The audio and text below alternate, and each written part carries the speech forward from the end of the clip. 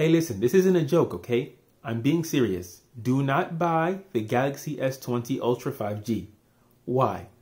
Because the amount of benefit that you're getting from that phone does not equal $1,200 or $1,400 or however much ridiculously high that price is. Okay, you're not going to use the reverse wireless charging. You're probably not going to use the what is it, 8K, 4K recording, whatever, that takes up too much space on your phone. Before you know it, all the space on your phone is going to be finished up anyway. Half of the features of the phone that you're paying all that money for, you're not really going to use. Most of us, the vast majority of us, need a phone that's maybe $400, $500 maximum, and that will fulfill most of our needs. The only time I could say that would justify spending that much money on a phone is if it's a business expense and you just have to have the fastest, most reliable phone that's not going to cause you any problems because it's something that you constantly use every day to make money. If that's your case, then fine.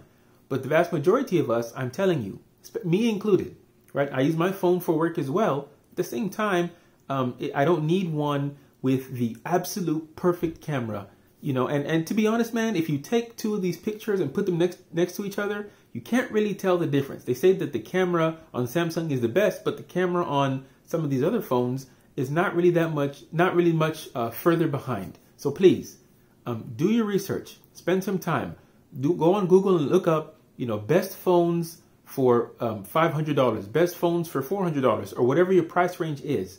And I guarantee you will find something that meets all of your needs that doesn't cost an arm and a leg. Talk to you guys later. Assalamu alaikum.